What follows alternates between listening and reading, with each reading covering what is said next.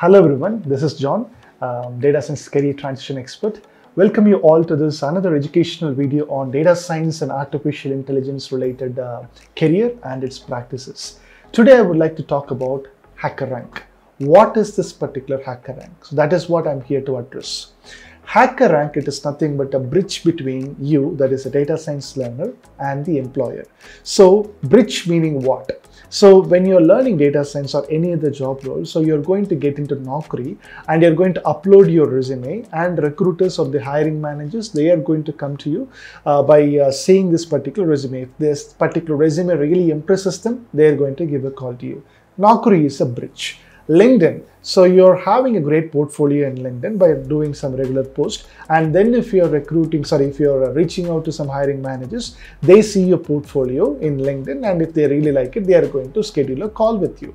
In the similar way, HackerRank is also a bridge between you, data science learner, and the employer. So here, what is the purpose of this particular HackerRank? Because Naukri has its own purpose, LinkedIn has its own purpose, HackerRank is also having its own purpose. HackerRank purpose nothing but it is a coding platform. So where exactly? So if you are a data science learner, so companies wanted to test your coding skills. So what they're exactly doing recently in 2023, most of the companies, they're trying to give you HackerRank related problem statement, coding related problem statement, and they're going to assess your technical skills. So in 2023, it is very much important for a data science learner to focus on HackerRank also and work on a lot of problem statement and increase your visibility. So that is what this HackerRank is all about. So let me ask this particular Google, okay, hey, what is this HackerRank? I'm just typing it here. I'm sharing my screen. So here you can see HackerRank. It is an online coding test and technical interviews. HackerRank is the market leading technical assessment and remote interview solution for hiring developers. So it is very clear that is for recruitment process, hiring managers are using HackerRank. They are identifying some challenging problem statement in HackerRank, and they're going to give to you, meaning data science learner, to assess your technical skills. Okay, let me click on this HackerRank. Here I'm able to see first is nothing but first you have to sign up. So I'm not going to sign up here, but you can just click on sign up. There are a few basic steps, like it will ask your first name, last name, your email ID, and set up the password. So once it is done, click on this for candidates. You'll be finding this particular option, and then login. Okay. So I'm just going to log in with respect to my email account itself. So it is getting logged in. So once it is logged in, here this is your dashboard.